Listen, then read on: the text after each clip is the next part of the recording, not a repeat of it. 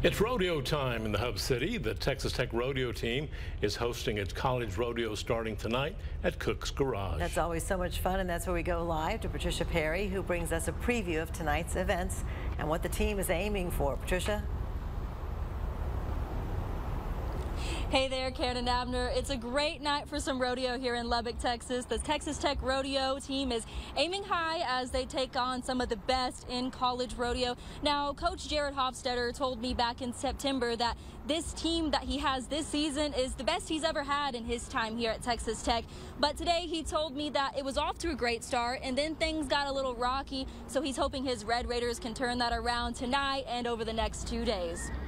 We started off really good, and then we kind of went through a rough patch, but we're really hoping to turn around this week at our hometown rodeo. Coach Hofstetter says the Red Raiders want it and are ready to compete. We just really want to win. We want our kids to go out and compete with the best of their ability. Jacob Walters, who is a junior on the team, says he's had some highs and lows this season, and he's going to give it his best at Cook's Garage. Just looking to kind of tap off this weekend and get on a roll. Competing against Texas Tech are cowboys and cowgirls from 16 teams in the Southwest region. Walters says it's some stiff competition.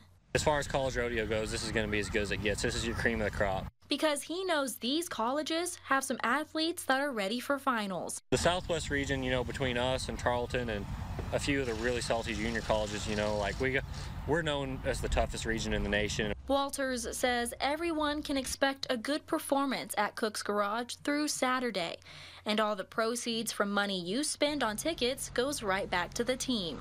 That's how basically we operate for the whole year. Coach Hofstetter says he puts that money toward anything the team needs. We use it to pay for cattle, to feed cattle, to do repairs at the equestrian center.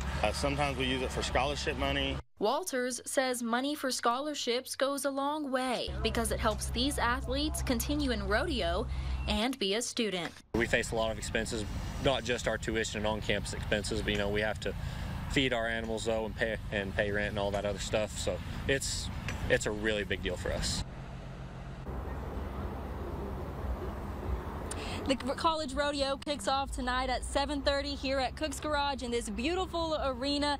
And then tomorrow night and Saturday night's performances will start at 6:30. Tickets are still for sale. They're $25 each. And remember, that money goes straight to the Texas Tech rodeo team. We have all that information and ways to buy tickets at kcbd.com. Karen and Abner, we'll send it back to you. Thank you, Patricia. And Karen, when we were deciding who to send on this story, it was a no-brainer, right? Because obviously. Well, you wanted to go, didn't you?